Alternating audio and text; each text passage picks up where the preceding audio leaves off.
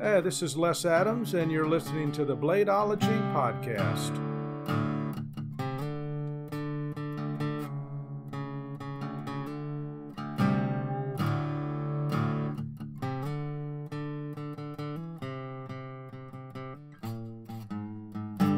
All right, we're going to jump into it like we do every week. Welcome to another episode of the Bladeology podcast. We are on this week for our 39th episode. It will be myself. This is the vocal representation of Jeremiah Burbank from PVK Vegas. And Elijah Isham from Isham Blade Works. Awesome. And we are on with a guest this week. We have Craig Camerer of Camerer Knives. Welcome. Thank you so much for taking time. Hey, welcome. Thanks for having me on the podcast. Killer, man. We've met before in person. I know of your forging work. I know of your Balisong work. I'm excited to get into this. So let's do it, man. Tell us, how did you get into knife making? Where did it all begin?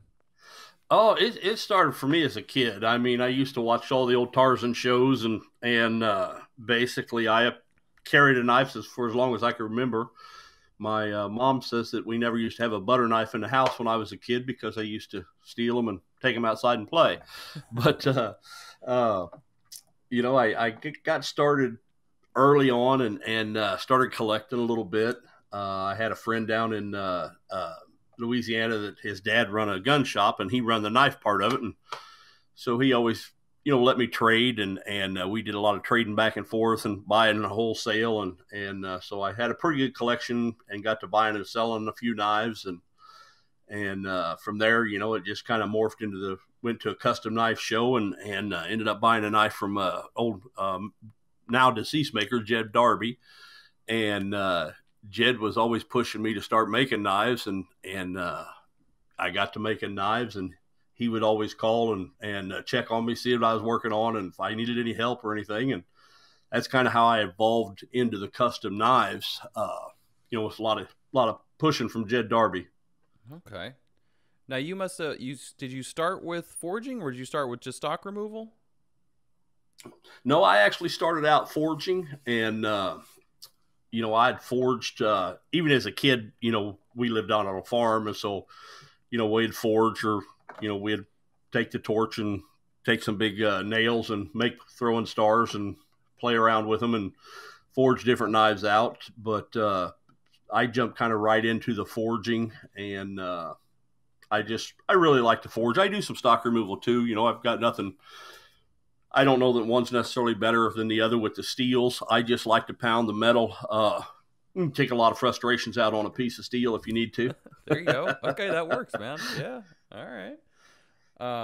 So you jumped right into forging. Tell us a little bit about that. I'm always a little curious to see, like, I can see going to sort of Harbor Freight and grabbing a grinder, but I mean, how do you do that? So you built like a forge, or you're saying you're always forging as a kid with a torch? So how did that work? Yeah, basically as a kid, we would my grandfather showed us how to run a torch at probably an insanely young age, but we just fire the torch up, the acetylene torch, and heat the metal up to cherry red. And I'm sure we was probably doing a lot more harm than good with the steel at that point, but we beat on it. And then when I started getting serious in the knife making, my father had he always had horses, and he was a horse shearer also. So he traded with another horse shearer for a small forge, and I still got that forge table in my shop today, and I've rebuilt the forge and changed the forge around quite a bit, but the basic rig is still there. And once I got that, I just progressed on with it and started forging, and adapted the forge more to what my needs was, as opposed to making horseshoes. Okay, so now that you're gonna have to yell at me on this one. So that type of forge, is that's a coal-fired forge, or is that a gas-fired forge at the time? It was a gas-fired forge at the time, and it was just a small burner in there, and then it just had a few fire bricks around the outside, with angle irons on the corner just to hold the fire bricks up. Basically for the horseshoes, what this guy was doing, he'd just shape the horseshoes, so he didn't need a hot enough to weld or anything, because he wasn't doing that type of work. But and then over the years, I kind of scrapped that part of it, and I got a Don Fogg designed forge. He used to have some plans on the internet on how I built his forge, and I just kind of modeled mine after the Don Fogg's forge, and I've used that for probably 19 years now. Oh wow. Okay, so that's well built then. Okay. Yeah, I mean it's had to be relined a few times over the years, but the the basic burner and everything's the same burner. So yeah. So you also made a very clear distinction between forging and then welding. So I'm just gonna go ahead and assume that there's a huge amount of temperature and clean differences between the two. Yeah, when you're forging, some steels, you don't get near as hot as you do maybe when you're forge welding. It just causes grain growth on them. So you'll work them steels and forge them down at a lower temperature. Some will even crumble at a high heat. But when you're forge welding, you're getting up in the 2,300 degree temperature range. And basically what you're doing at that point is the molecules get to moving so fast between the two steels, they actually just start vibrating together, and then you give a little press on there on the forging press, and it just goes ahead and makes them molecules all into one solid bar. Oh wow! All right, okay. And now, how did you see? You must have seen Damascus at a custom knife show, and you were like, "Man, that's awesome! I want to do that." Or was it sort of just like a natural progression? You were like, "How do I make these two one homogeneous piece of steel?" Yeah, it started out, just forging, probably like a lot of forgers, I started out with an old spring I got at a scrapyard, and got to forging around, playing around with that. But as you get to forging, you start looking for new challenges. You start adding the clay hamones. You start wanting to do some forge welding, and I'm sure I seen it. First place I probably seen it was Blade Magazine or Knives Illustrated or one of the old knife magazines. I used to get them pretty religiously, and I still do actually. But that's kind of where I got to seeing some of that work, was the old magazines and stuff. Nice. Okay. All right. So a diligent reader of the industry trades then. Oh, for sure. Cool. All right. So you got into forging, you fell in love, you had a little help from another maker. Now, along this path, was there any ABS involved, or you were just going for it? Yeah, I am a ABS. I got my journeyman stamp, I think, in 2004. Everybody else that did my class with me, my journeyman class with me, has all become master smiths. They're always giving me a hard time about it. But yeah, I'm a big believer in the ABS. It's a great group. And like I say, I've been a journeyman smith since 2004. So now, what's the real? Okay, so now I've heard this before, guys talk about this, but I mean on practicality, what's the real difference between a journeyman and a master? Is it just the final test? I mean, you've obviously got the skills. Well, I don't think you ever quit learning. I mean, between the two of them. But yeah, I mean, I've done the performance test part of the Master Smith and passed it. And I was planning on submitting 5 knives at Blade Show this year, but of course, all that got canceled out. So next year, I'll probably try to present my 5 knives and see if I can get the Master Smith rating. But there's a big learning curve between apprentice, journeyman smith, and Master Smith. And I think once you get that Master Smith, I don't think you're ever going to stop learning. Every time I go to a show or I talk to another maker, or even read an article, I'm learning something new, something different, even if it's just the same procedure, but a different way to do it, to save time or make something better. So I think the learning part of it's never going to stop for me. How long did it take to get to your journeyman? To get to the journeyman, you have to be an apprentice for 2 years, and then you can take 2 or 3 years. I don't remember. It's 2 or 3 years, and I think if you go down and take the ABS school, you can knock a year off of that. But I wasn't able to do that, so I just waited out the full time frame, and then you have to build a knife that will bend.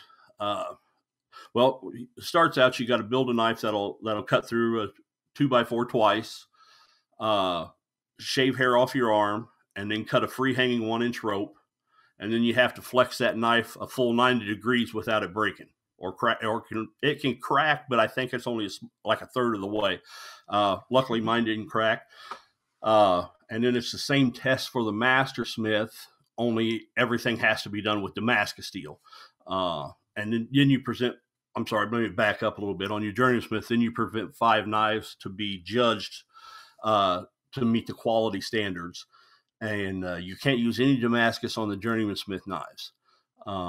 And then when you move to the master smiths, it's the same test, only you have to have a 300 layer Damascus billet, 10-inch long, and the knife's 10 inches long. You got to bend it 90 degrees after doing the same performance test as before, and then you got to present the 5 knives to be judged again.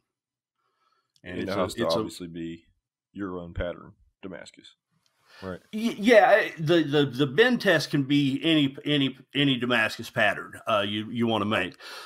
When you go into your performance judging, they want to see nice stuff. It's a pretty stringent judging for the fit and finish and quality. If there's anything off, you won't make it. You'll fail. To get the master, didn't one of those knives have to be a Quillian dagger?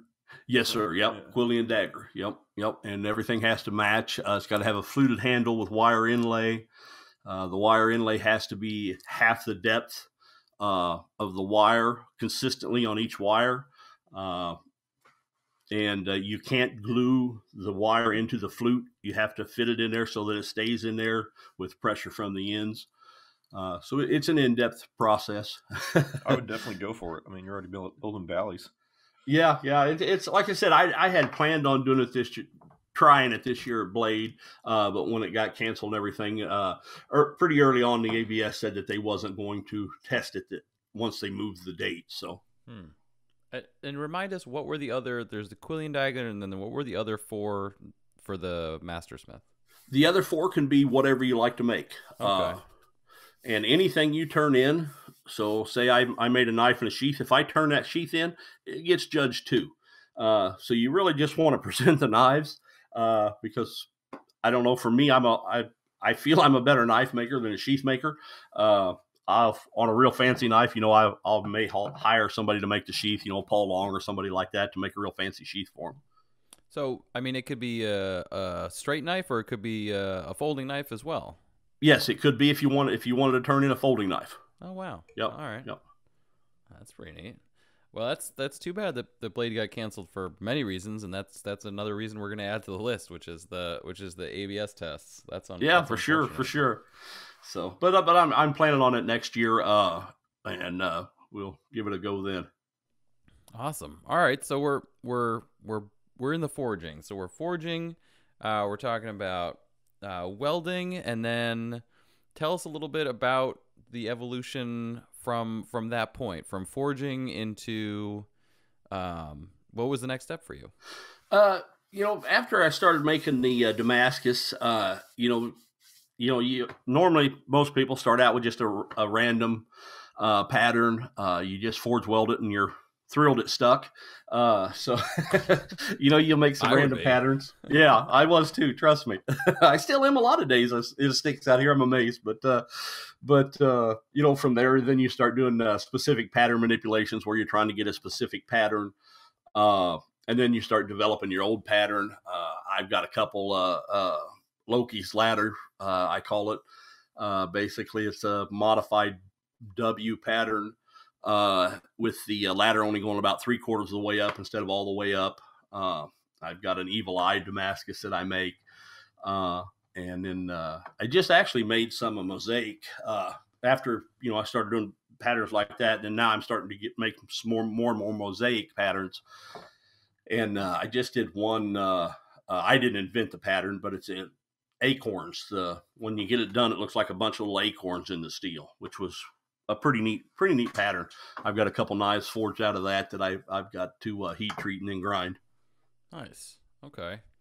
So yeah, mosaic seems to be like, that's really when we start nailing down those patterns, guys. I know guys like that because then you have your signature. That's your signature steel, and that's one step closer to doing that sort of sole authorship piece where you make everything, including the pattern. Right. Yep, for sure. Yeah, that's and that's on all my custom knives like that, I do, if they're marked with a JS, it is a sole authorship piece. I've done it all, made the steel, if it's Damascus and all that stuff. So, but, I also do some mid-techs and, I do some stainless pieces, also some tactical pieces and stuff. But if it's forged and marked JS, it's a sole authorship piece for me. Have you fooled around with making any Damascus or any kind of? I haven't made any. I've used a lot of it, but yeah, I haven't made any. From what I understand about it, you have to have the. It's best to kind of maybe have an argon atmosphere in your forge or kiln, and I don't have that set up yet. Oh yeah, I don't know anything about it. I mean, maybe Nick can tell us about it, but yeah, from what I understand, you have to keep the oxygen completely from it, and a lot of guys are purging the oxygen out of their kilns with an argon purge, and so that keeps the Damascus clean, before the initial welds. That's the way I understand it, anyway. Like I said, I haven't tried any of it, so right. And so I was studying some of your sheath knives, and I mean, there's a whole range of Damascus and of Hamons, and the hilt work I find to be particularly exquisite. So you do some nice S-curve hilts, and I guess I'm not sure what the pattern is called, but it's like a grooved or a notch pattern on the end of the hilt. Yeah. So you do all of that as well. Yeah. I'll do the S guards, and I'll file them grooves in with files. I've done a couple. Well, I've done quite a few clamshell guards where I'll actually use a ball and a dapping block set, and I'll drive that clamshell up and actually raise it up above the surface of the steel, and then start filing in the clamshell on that raised portion, and then blend it all in so it looks like a raised clamshell on the end of it. Okay, that's exactly, yeah. Oh, that yeah. I was gonna say, I'm like, it looks like a scallop, or maybe like a deep sea bivalve, which is exactly like a clamshell like that. Okay, all right. So now, have you always, or rather, for your forging work, are all these knives that we're seeing, are these orders, or are you're forging away and then you just sell them at shows, or? It's a bit of both. The majority of stuff I make is usually on orders. And I actually went full time back in February, so I'm getting a little bit more time now where I can make some pieces I just want to make and put them up for sale. But usually when I go to a show, I'll try to have 5-6 pieces that I can put on the table that I can sell at the show. Okay, all right. So the first introduction to your work that I had was a guy I work with at the shop. Cliff has a couple of your Balisongs with your steel, and they're gorgeous. They're extremely nice knives. So tell us a little bit about how did you get into making Balisongs? Because that seems like a total divergence from forging. Like opposite direction. Like I'm forging something. It's like, how are you gonna make a Balisong? Yeah, for sure. Yeah, I was talking earlier about the kid I used to trade with all the time back in the 80s. And basically, in the 80s, the Balisongs were hot. You had your Pacific Cutleries, your Benchmades and stuff were coming out then. And so we traded a lot back and forth in NAM, and I always played with them then. And I hadn't made any of them or messed with them too much. And another one of my buddies that he was a dealer for me, he's passed away since. But he had me make one for him, and basically, he was on me and I hadn't made it, and he said, "Oh, come on, make me a Bali." So I said, "All right, let me make you a Bali." And to look at him, I'm thinking, okay, it's just 2 handles and a knife blade, no problem. Well, when you get in there, there's actually pivot points. You have to, your tang pins have to line up on both ends, and then you got a latch on the end. And suddenly, you went from 2 sticks and a blade to about 6 or 8 precision points. Right. Yeah. I realized it was a bit more difficult than I had anticipated. But I made that one for him, and it just kind of blossomed from there, and I really enjoyed making them, and just continue to make them, and I'll even on a lot of them I'll forge it out and make my own steel. Others I've used some stainless Damascus that I've purchased. It's just kind of what the customer's wanting on them.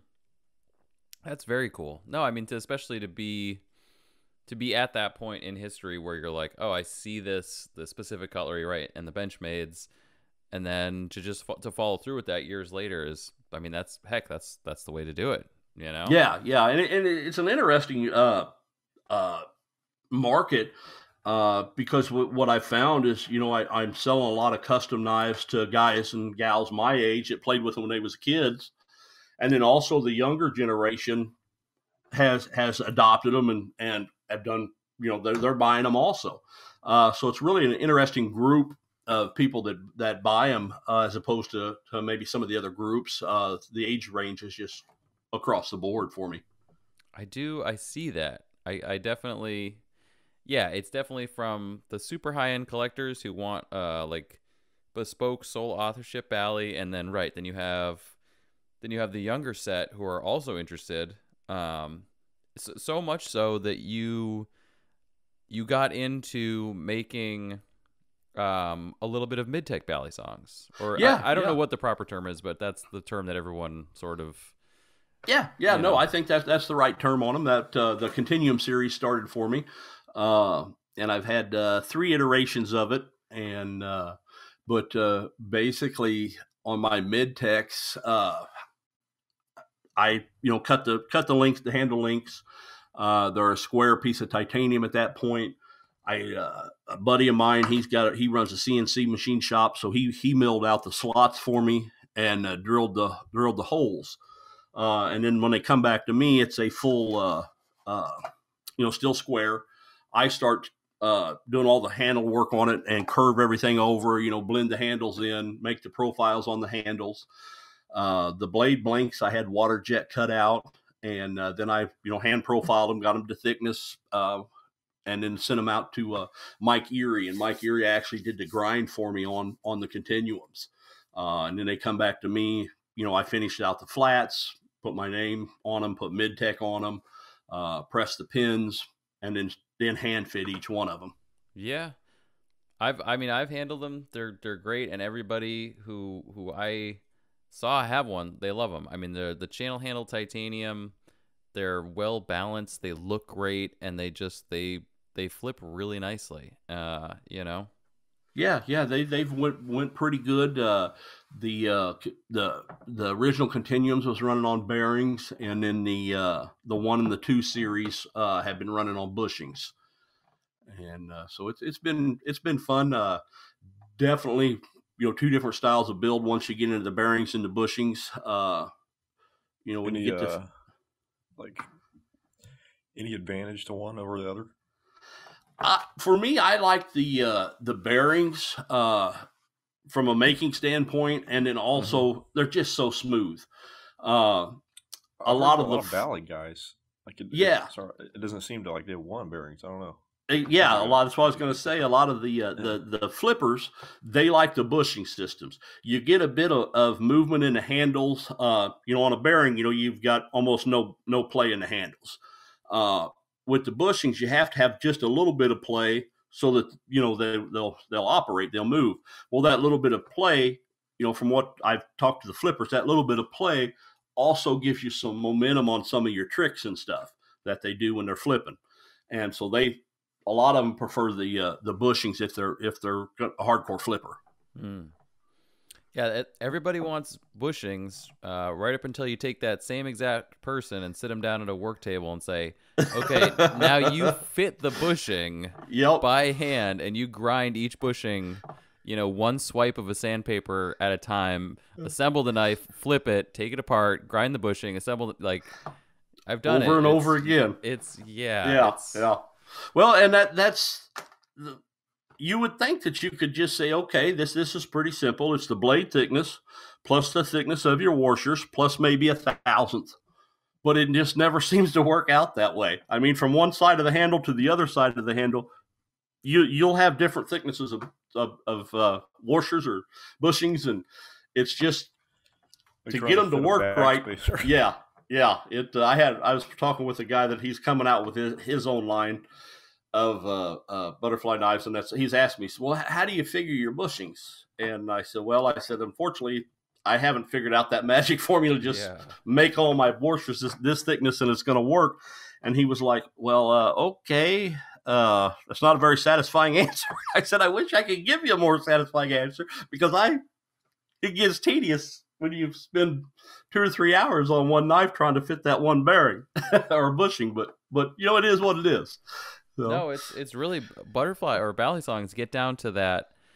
You're talking about like a tenth of a hair. Yeah. And then you tighten it down, and then you shake the knife, and you can hear the blade shake around, and you're like, and then you just take it apart. Like it's on my bearings, that is literally what it is. It's like, okay, I did put my bearing is this thick. I want half my bearing into my blade, so I take whatever that thickness is, mill that into my blade, pop them together. I'm ready to roll. That's it. But bushings, it don't work that way for some reason. Yeah, the bearing ones, you can just crank the pivot down to as hard as you want, and then you're like, okay, great, like that's it, right? Yep. Like the fitment is done.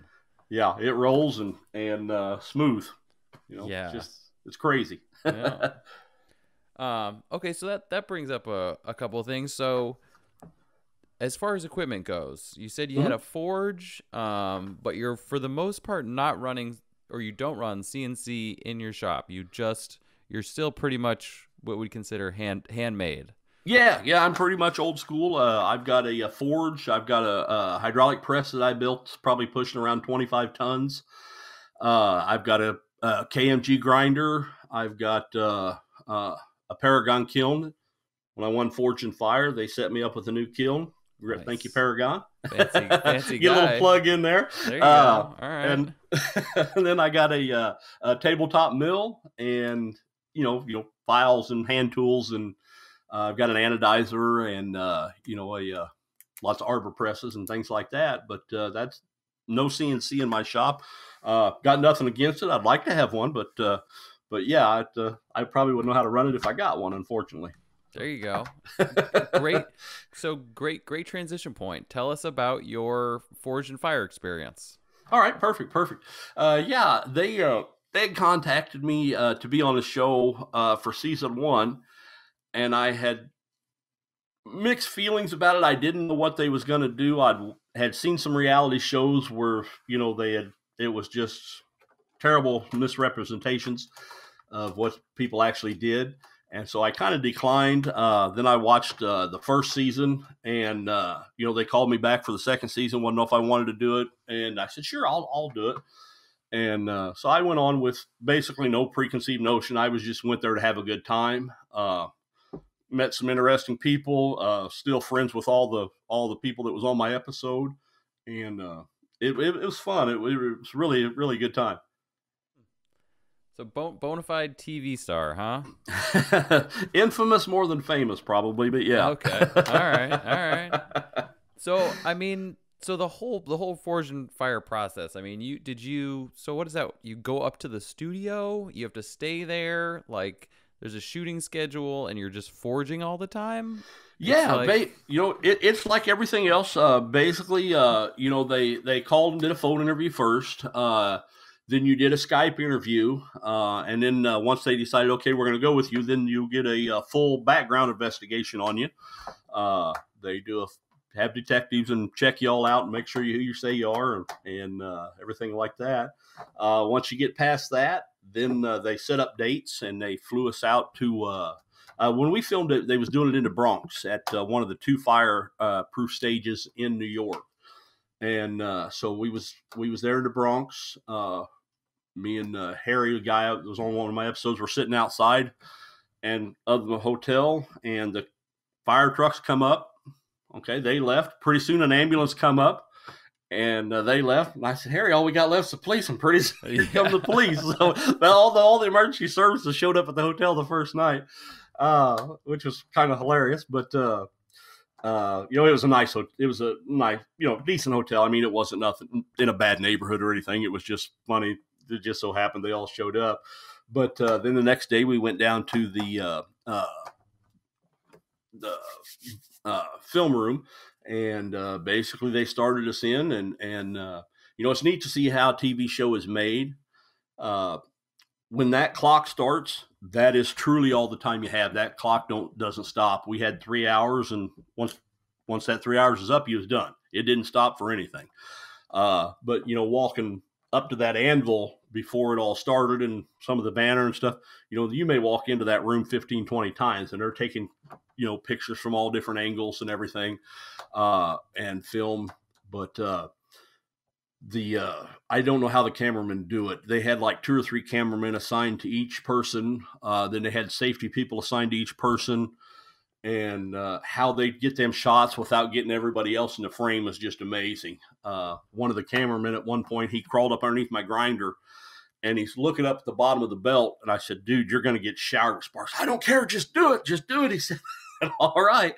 And so I did. And I mean, it just sparked him. He wasn't under there very long, but he got some pretty cool shots, and they'll play that footage still to this day on different promotions and stuff, where it's just the sparks raining down on that cameraman. It's all about the footage. Nobody cares about the camera operator. Yeah, exactly. That was exactly right. So now, what season was that? When can we? I was season 2, episode 1. Season 2. Okay, wow. Yeah, so you were Warhammer. You were in there right off the bat. Mm-hmm. Wow. Okay, the Warhammer, was that the final forge? Yes, yeah. We me and Jeff Bridges was at the last 2 there. It's not really a spoiler alert. It's been out that long, but we was the last 2 in there, and as we was standing there, they had the cloth over it, and you can't see, and they'll stand you there for 10, 15 minutes without saying anything, just looking at you, trying to make everybody nervous. And I said, Jeff, that's a Warhammer. And he said, no, it's not. I said, yeah, that's a Warhammer. And I said, that's cool, because I already have a design made for that. I'd worked with a customer at one point. He wanted a big Warhammer. And so I had it all designed up. We'd research it historically. And so basically when they pulled that cover off and it was Warhammer, I was like, yes. I just went home. I didn't have to look up drawings or anything or historical notes. I just pulled out my work we'd already done on one, and started making and going to town. I mean, that's awesome. That's pretty badass. I know Warhammer seems like the ultimate. I mean, that's like I'd go for a Warhammer. Cool. Yeah, I mean, it's like you're a Balisong maker, and you win Fortune Fire with a Warhammer. I mean, that's pretty cool. Yeah. And when you look at the Warhammer, people are kind of like, oh, it's just a brutish weapon. Actually, the Warhammers, at the time the Warhammers come out, they was into plate armor heavily, and all the joints on a suit of armor were articulated. And so what you'd find is they would target the articulations, and they would, you get hit in the shoulder, and it locks up that articulation in your arm. You're basically a dude standing there in a can, and then they'd turn around and pick them. And there was one of the major battles. I'm trying to remember which one it was. It's not coming to me off the top of my head, but over 75% of the skulls that they found in the graves had been picked. They would knock that articulation and just lock them up, and then they'd just pick them with the back of that hammer. That is rough. Pretty brutal. Yeah, it's brutal. There's no doubt about it. That was a whole different type of warfare. For sure. A tomahawk with a big, huge pick on it. Mm-hmm. It's like 3D4. It's by a guy named Beaver Bill. Yeah. 3D. Yep. Yeah. Sure, you're familiar. Yep. He's kind of on the fringe. Like, not a lot of people know about him. Mm-hmm. But yeah, I've done a lot of the tomahawks with the spikes. I had one guy in the Army. He wanted to go through a Kevlar helmet, and I said, dude, I don't have a Kevlar helmet to test this on. And so I sent it to him, and he a couple months later, he texts me. He says, dude, he said, it works perfectly. My sergeant is so pissed at me. He said he set his helmet down. I just picked the hole right in it. Oh, I said, yeah, I bet he is kind of mad. You didn't need that. That's fine. That's fine. That's all part of the testing process. It's all right. They'll issue you another one, probably. But it's pretty neat. When you hear some of the different things that's happened to your knives. I've had Slim Pickens is kind of one of my main lines that I do, and I've had them all over the world in hands of different military and police, and it's just amazing. You get some of the stories back from them, how they used your knife and everything like that. I mean, I think that's pretty awesome. Like when you sell somebody a tool like that and they let you know they're using it for the intended or sometimes unintended, but it works. There's two forms of collectors, right? I mean, which are both awesome. The guys who collect them for the artistic purposes, and then certainly the guys who are like, no, this is a tool which I intend to use. Oh, for sure, yep. Because I mean, you build them to be to stand up to that. Oh yeah, even my Damascus pieces, I build them to use and test them before they leave and make sure they're going to hold up and everything like that. In this season here in Illinois, we're getting ready to go into deer season, and probably for the last 2 months, mostly what I've been making is fancy Damascus hunting knives. The guys, they like to take them to their deer camps and show off to all their buddies that they check out my new knife, and but then in the end, they're using them and to process their game. That's awesome. There you go. All right. Yeah, I mean, that's right. The Damascus, the Forged in Fire.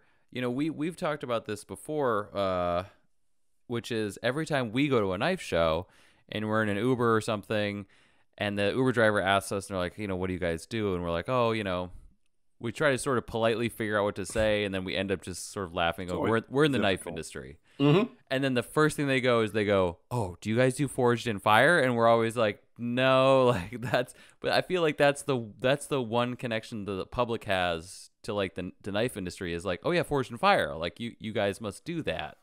And in which case you actually did do that. Swords. It's actually amazing how many people come up to me and, after, they'll see me or they'll see my episode, they'll come up to me, they'll email me, they'll call me, and had no idea that there was a custom knife market. And it's just opened so many people's eyes to this market and brought so many people into this market. There's some of the testing on there. It's designed to make a knife fail, and they do. And some people don't like that. But at the same time, it's a TV show, and they have to have their entertainment value to keep their ratings and keep people buying commercials. So they're shooting for that end of it. Where as a maker, just the exposure, not only for myself, but for the whole industry and all the customers that it's brought into the industry has been huge for me. And most of the makers I talk to, whether they agree or disagree with the show, they'll all agree that it's just brought a tremendous amount of customer base into the market. Mm. Like at Blade Show every year, like a couple years, we've seen like an increase in a head count. It's got to be because of that show. Yeah, we was actually they had every year they'll get us together and they'll take pictures out there. Doug Marcarda and Jay Nielsen, all of them, David Baker, but I think it was the last Blade Show. They actually everybody was out there and all the fans was out there and it actually blocked off the hallway. And they come out and says, you guys have to move. You guys gotta get out of the way. And Doug was up there and he says, all right, we're gonna move. We're sorry for blocking the road. He said, but I have one question. How many of you people out here that are blocking the hallway are here because of Forged in Fire? And about 95% of them raised their hand. And he says, how many of you are here for the very first time? And I would say at least half of them raised their hand that was the first time they'd ever been to Blade Show, and they did it because of Forged in Fire. So the amount of people that it's putting through the doors at events like that, it helps us makers. Oh wow, that's an aspect I didn't even think of, and it's good to hear that that's like it's an agreed upon response from people who have been on the show, because that's great to hear. I mean, you can never have enough people interested in knives. I mean, we're the more people, the merrier. Think about that aspect. Yeah. I mean, even now, my show, my rerun will come on. Every time my rerun comes on, I get people calling, emailing me, and usually get some orders from it. Oh, well, and that's just a residual value of it has been great. Huh? Plus, I made a ton of Warhammers after that too. Yeah, I was gonna say. I bet you're like, okay, I don't even want to make another Warhammer now. I did That's 19 of them after the show. So. Okay. Well, I bet those people are just lucky. It's That's- like, Yeah, they're loving them. man, I got my Warhammer. I actually had a guy went on a hog hunt with one of them, and then wow. sent me videos. Okay. It worked. Yeah, right.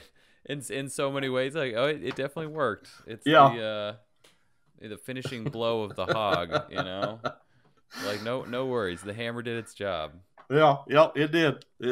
But it was crazy. Yeah, that's pretty awesome. That's good to hear that Forge and Fire really is sort of, you know, bringing people into the community, and adding eyes to the scene. You know, that's For sure. important. That's Yeah, important. any introduction's good. Yeah. Yeah. Oh, yeah. And you know, it just brought in a whole group that had no idea, and that's what I always get. People are just amazed that they didn't know this even went on. And you know, once they're getting into it, you know, then their kids wanting to forge, and I do a hammer in here every year at my house, and that's usually how I fill the time, so I don't have to stand behind the forge and hammer for 9-10 hours. There's usually a kid or two in the audience. I say, hey, you want to make forge out of knife? And they say, oh yeah. You know, get their parents' permission. You know, they'll come up and I'll help them forge out a railroad spike knife or something like that, and you know, everybody seems to have a good time, and it keeps growing every year. So that's pretty cool. Okay. Do you happen to know whose idea it was to start Forge and Fire? Did anybody ever mention that? Like, was it one specific person? Was it a knife maker? Like, I think Jay Nielsen and oh shoot, I've always Jason thought Knight it was involved in it, and trying to get that off the ground. I know Jason was actually on there's a lot what they call the Lost episode. Jason Knight was on that and won, but they've never aired that one that I know of. But that was like the pilot, and I think him and Jay Nielsen was kind of involved in that, from what I understand. Now there may have been more going on behind the scenes that I don't know about, but it's kind of what I understand. Yeah. Okay. So now you host hammer-ins at your house. Yeah. I basically usually it's in the spring, in late April, early May. I'll have a one-day event, and you know, we bring a food truck out, and people come up from all over the area, and I've had people from quite a few different states come to it. But we do that every year, and this year we was scheduled Kim Stahl, who was also on Forge and Fire with me. She lives in St. Louis. She was going to come up and forge out some cable Damascus. Craig Schneider was going to come up, and he was going to do a grinding demonstration. So I'm kind of incorporating some other makers coming in too, and give kind of their perspective on how they do things, just so, you know, it doesn't get stale with the people that keep coming over and over and over. They're getting introduced to new things from new people, and you know, we keep trying to grow that event. That's really awesome. Okay, is there somewhere specific people can find out more about that? Yeah, I'll usually put it up on my website or my social media as we're getting closer. Okay. And the website I've got, I haven't updated in a long time. I'm actually getting ready. I'm working on building a new website. Be the same address and everything, but something a little more user friendly where I can update it easier and everything like that. Nice. Okay. So I mean, you're still, I mean, you're an integral part of the forging family constantly. I mean, that's not something in the background. You are forging all the time and hosting hammer-ins. Oh, for sure. Yeah. Wow. Okay. So now, how do you find the forging set versus sort of the tactical knives set? Because it seems like you bridge the gap there. I mean, you sort of make tactical knives, but you're also a forger. Yeah, and it's for me. I love knives. It doesn't matter to me whether knife stock removal, forged, you know, how it's made, CNC'd, whatever. If it's a nice knife, I like it. That's just me. I'm just into knives. You know, you get some groups, you know, if it's not forged, it's not a knife, or if it's not stock removal, it's not a knife. There's, you know, a little clash between some groups, but for me, I I just like knives. So, I make whatever I feel like making, and, how I make it. And I'm always honest on, how I make something. And, if anybody asks me how I made that, I'll straight up tell them how I made it. And I do try to bridge that gap, because there's the tactical knife scene. I don't think that's ever going to go anywhere. I think that's entrenched. We've had the buoys for 150, 200 years now. They're still going, and I think the tactical knife scene is going to be that way too. Yeah, buoys kind of stuck around, huh? Seems like those are going to be popular. Yep. Yeah. That's the truest cool. American design. Right. Yeah. Oh yeah, for sure. Yep. Yep. That's a true American art form. So now, as far as straight knife patterns go, so is that would you say that is your favorite pattern, is the buoy? For straight knives, yeah, I would say the buoy pattern. And the thing is, there's so many different styles of them, depending on whether you're doing full antique reproductions or kind of blending them styles. I would say that's probably my personal favorite. I do a lot of the like I said, that Slim Pickens model. I do a lot of that. That's kind of it kind of bridges the gap between the tactical and the buoy. It's kind of a slimmer buoy shape, and they go anywhere from, a 4-inch blade. I've done them all the way up to a 11-inch blade. And I've done them, just a blasted finish all the way to a full dress Damascus with ivory handles. And so that one kind of bridges the gap for me. And that's probably one of my most popular models in the straight knives, that and the Whitetail Classic Hunters that I do. And, I do that style and shape. It's kind of a drop point, and with stag handles and that's probably my most popular straight knife models. Nice. Okay. So do you ever get tired of people asking you to just make Lovelaces, or is that, you just pass? I've made a couple, and I like them. I really like them. I just can't make a Loveless. Okay, all right. You look at Loveless's grinds and stuff, and I know that he had other people working in his shop in his later years and stuff like that. But you look at them deep hollow grinds of just the beautiful spine between the hollows and stuff. It's not what I make. I don't dislike them at all. I love them. I love to look at them, and I think they're a beautifully executed knife. It's just not what I make. I don't do it justice. Let me put it that way.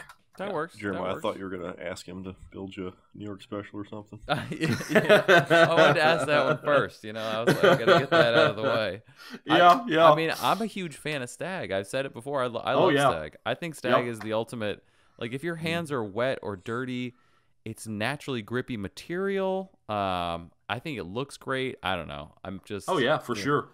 For sure. And it grips you, and that and ivory. Ivory does the same thing. People, they pick up ivory and they think, oh, it's slick. It won't stay in your hands. I went on a hog hunt with Bowie knives. It's been quite a few years back. But when I got my hog, when I got done, I just turned over because it's giving me a hard time because I had ivory handles. I turned my hand over and opened it up, and it was probably a 9-inch Bowie, and it was just stuck to my hand. Nice. You could open your hand, the blood reacts with the ivory, and it just sticks in your hand. It gets all crazy. Yep. I did not know that. Okay. Yep. So actual tactical benefits to ivory. Yeah, and that's why a lot of the year old Texas Rangers and Marshals and even Outlaws and stuff, they had a lot of them had ivory grips on their guns, and it wasn't just to be pretty. Don't get me wrong, the beauty of it is just outstanding, but I think there is some science tactical reason too. to. Yeah. Oh yeah. Because they're both natural materials, so they react. Yeah. Huh. Yep. Another thing not a whole lot of people hear about. Yep. Yeah. Or educational on this podcast. The reaction between blood and ivory. Okay. That's important. If I'm talking about hunting a lot, it's like I said, it's about 2 weeks till bow season starts here, so I'm pretty excited about it right now. So you're an avid hunter. You can't wait to get out there. For sure. Okay. Is it mostly whitetail in Illinois? Yeah, in Illinois, it's whitetail. There's rabbits and squirrels and quails and stuff, but the big game here that everybody's after is the whitetail. And you get over towards the river, the ducks and geese and all that. But whitetail for me. Nice. Okay. Yep. All right. I like it. Yeah, the straight knife thing is really right. Bowies aren't going anywhere, and they're here to stay with the size and different styles. Elijah designed a large fixed blade, and I wonder if you've ever made what was it, a keyhole?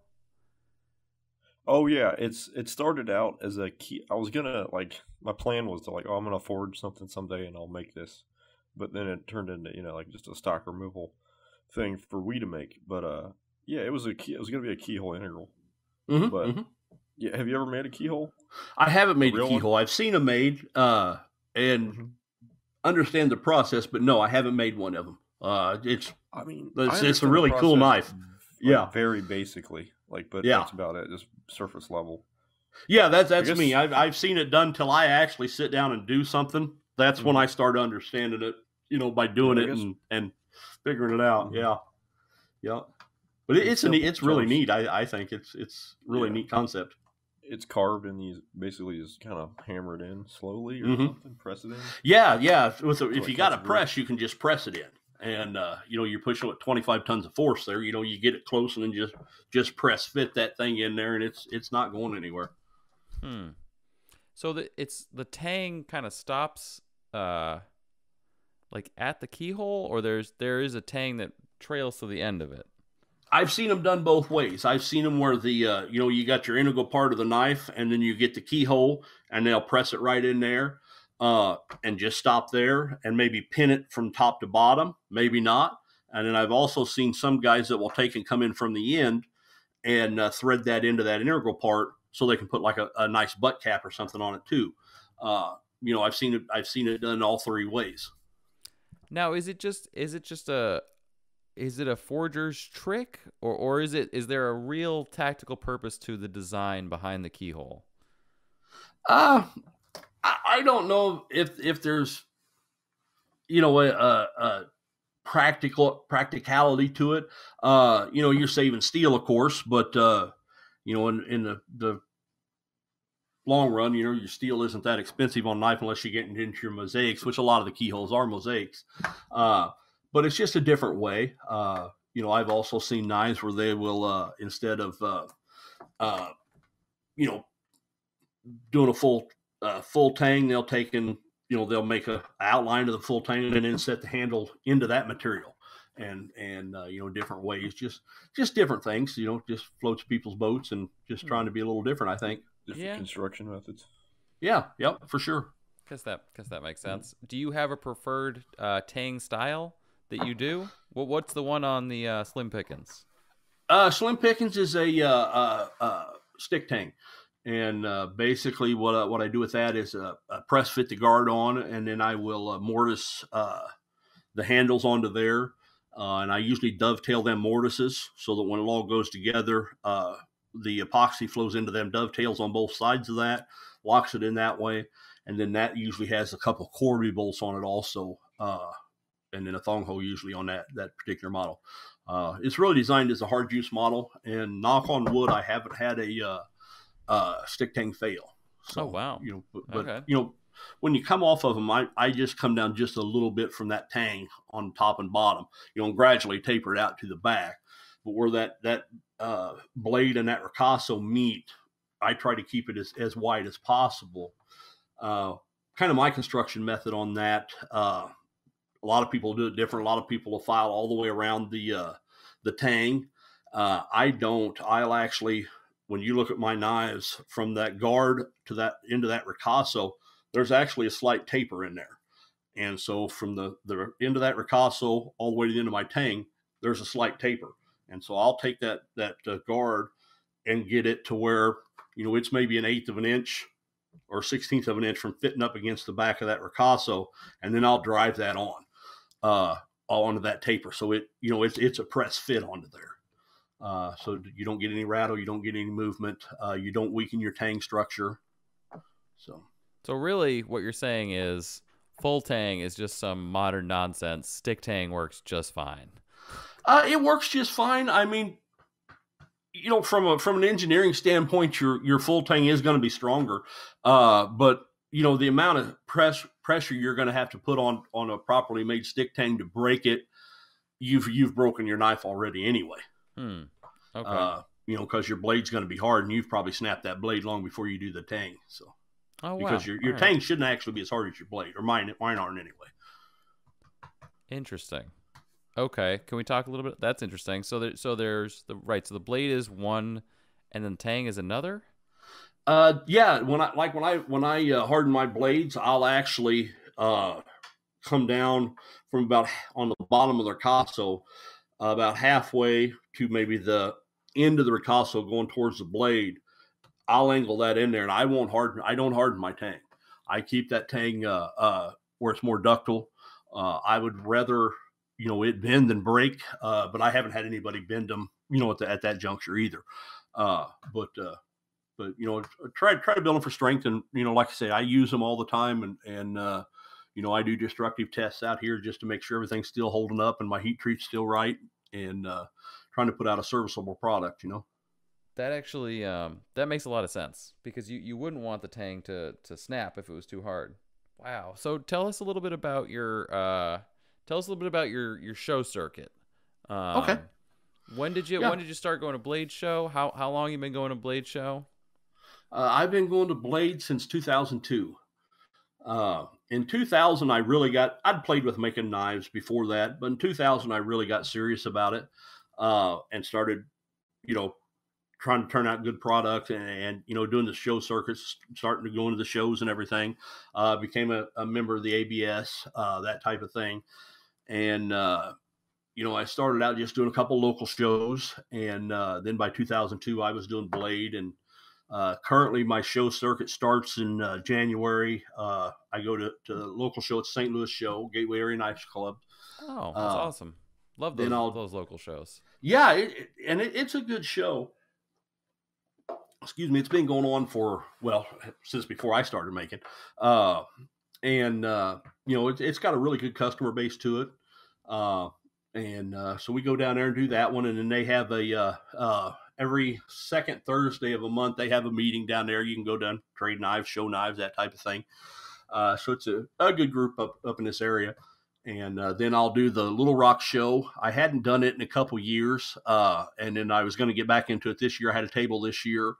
And I'd done it for, I think, 13 years, and then missed a couple years just because of scheduling conflicts and couldn't make it. And then now my schedule's changed. So I was going to get back in this year, and I had a table at that one. And that was the first show that got canceled for me. My next show is usually the Blade show. And then I did a show this year, first time in Missouri, in Washington, Missouri. It's a local show that's just starting out. I think this was the second year, and good little show, especially when nobody been to a knife show all year. So they had it, and a lot of people came to it. And then I do the USN show, and that's usually the last show of the year. There's another little local show in Mount Vernon that I do sometimes. Oh wow! Okay, so you actually stay pretty busy with your show circuit. Yeah, I do a 5 or 6 of them a year usually. Wow! All right, that's awesome. That's we're huge proponents of shows, and as people always hear us saying that knife shows are really I think that's where the awesomeness is. Come out and meet the makers, meet fellow collectors. Talk about knives, handle knives. That's where the magic is, Oh, well, that's there's no doubt about it. I mean, that's just it. A guy comes to my table. I got 2 slim pickings. One of them may fit his hand better than the other.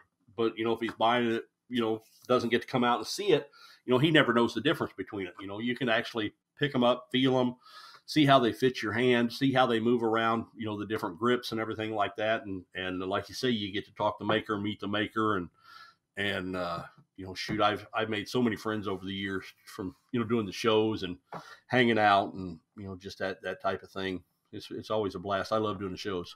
Yeah. And I think I think the small shows are going to become even more popular, obviously, just because of everything that's happening right now. I think that small shows are really, I think people will look for more small local shows to go to, like club shows, we would call them. But yeah, I think the smaller shows, they're growing. People can go out thinking, like you said, this little St. Louis show we do. I mean, it's not a little show; it's a good show. But we have that meeting every month, and we'll go and hang out and trade knives, and everybody's always trying to show the next guy up what they picked up between the months, and traded for, and so it's a good time. It's just part of the knife community, I guess. Yeah, no, I definitely think trade shows for us, that's one of the best parts of the knife community, because it really, you can put a face with the name, you can put your hand on the knife, shake hands, strum the blade. Please don't do that, but it happens. For sure. It works pretty well. I dig it. Yeah. And I think, I don't, know that that's ever going to go away, just because people like to come out and they see the maker, touch the blades, like you say, and it's an experience, I guess, is as much as anything. They get to come and experience everything and talk with everybody. Yeah. All right, I dig it. So you've got the forge work with the straight knives. You've got the Balisongs. Now the Continuum, is that how's that working? So are you working on a batch now? Should we look for a batch? The Continuum, I've got I think I've got about 12, maybe not even that many, 10 or 12 blades out there left. I think I'm going to set these up as dedicated flippers without a latch. And then I think the Continuum line will be over for a while. I have some more handles, but I don't have any blades made. Down the road, there may be another one. But I think I want to go with a new design next time. And so, after these 10 or 12, I may not have a mid-tech for a little while. I think the next one will be the next mid-tech I do will be a sandwich style. And they'll be coming out. But then, like I said, the last Continuums, I'll have a group that's going to come out. It'll be a latchless design in the where the latch goes at the end on both handles. I'll have I think it's probably going to be a piece of G10 inset into them, and I'll grind that all down when I'm shaping the handles and everything. And if they're going to be dedicated flippers, it'll add a little bit more weight to the end of the knife. Nice. Okay. Yep. All right. I like it. And then the straight knives. So are your books open? Can people just contact you, place orders? How does that work? Oh, for sure. Yeah. My books are open. I was backlogged about 2 years. Like I said, I went full time in February, and I'm working through them backlogs, and right now I'm about 3 to 4 months out on an order if a person's wanting to order. So it's been going pretty good, but I'm got a couple other irons in the fire. I'm working on a double ball dentin type slip joint, and then I'm also working on some automatics, playing around with them a little bit. So. Oh boy! All right. Yep. Some autos, nice. huh? Yeah. Okay. Springs. All right. Yeah. Anything you want to talk about there? Yeah. Anything you want to reveal, or? They're in the works. The double ball dentin slip joints, they're probably closer to being ready to go to market than the autos are. I'm still kind of playing around with a couple different designs on the autos, whether it's the push button where the spring and everything's all on the button, latches in the button, versus the more traditional original style with the spring inside the handle. I'm kicking both back and forth and playing with both of them, and haven't really decided which way I'm going to go. Ultimately, it's probably going to be both ways, because I like them both. I'm playing with them, they both have their strengths and weaknesses. So that's true. Yeah, leaf spring versus coil spring. Yep, for sure. Okay, well, that's exciting. That's definitely something I would definitely be interested in. So that's cool. And then the slip joint, that's very cool. So you're saying it's a double ball.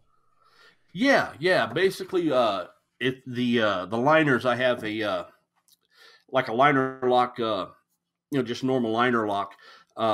Instead of being on the edge, I actually have that in the center of the handle, and I've got one on each side, and there's a ball dentin in them, and there's a ball dentin drilled into the blade, closed, open, and halfway, and that actually causes your pressure for the slip joint instead of pinning it in, and there'll be a screw in there, and so there's a little bit more modern take on a slip joint style than the traditional style slip joint.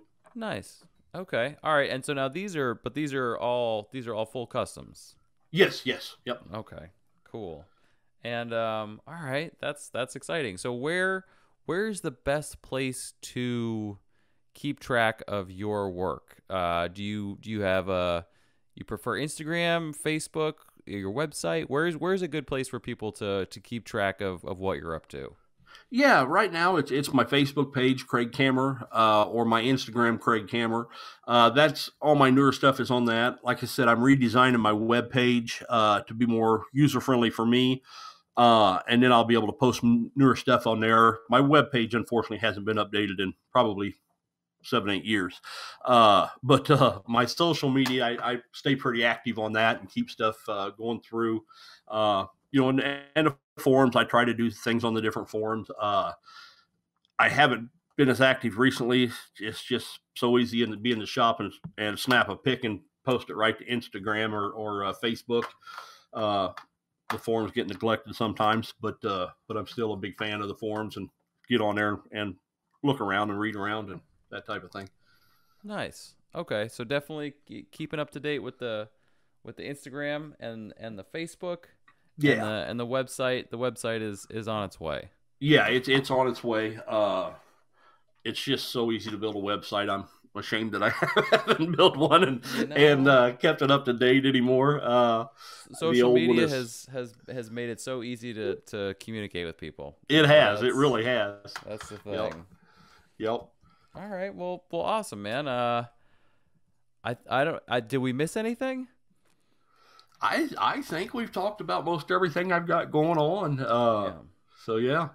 Killer. Well, I'm very excited for the slip joint and for the auto. I think that's an awesome step forward. I like how you're soldiering ahead. You're keeping one foot in the forging world and another foot in the tactical market. I think that's an excellent way to do it. It's like the yin and the yang. Yeah, for sure. And it keeps me from getting bored. Honestly, if I just forged knives out all the time or made tactical knives all the time, I would get bored. The continuums, I've made a lot of them, and I tried to limit them to 10 or 15 at a time as I did my run, just so I didn't get tired of making them. And I've done other runs with different companies and stuff where I do 50 to 100, and by the time you get to the end of that, you really don't even like to look at it anymore. I like to keep it fresh and exciting, and it keeps me involved. Well, that's good. That's awesome to hear. When the job gets boring and stale, it's not fun anymore. Yeah, when it gets boring and stale, heck, you just switch to a different knife. See, there you go. That's right, or a different style. I'm loving it. Exactly. Or Warhammer. Cool. All right. Well, hey, man, I want to say thanks for coming on tonight and talking to us about your work and about your future projects. I'm looking forward to all of it, what the future holds, and we're gonna look forward to Blade Show, which would be your next show. For sure. But yeah, no, I appreciate you guys having me. This has been my honor to be on here. I really enjoyed it and love talking with y'all. Very cool. All right, nice. And on that note, I'm gonna do the wrap. This is Jeremiah Burbank from PVK Vegas. Everybody, thank you so much for listening to another episode of the Bladeology podcast. Elijah Isham of Isham Blade Works. Have a good night, everybody.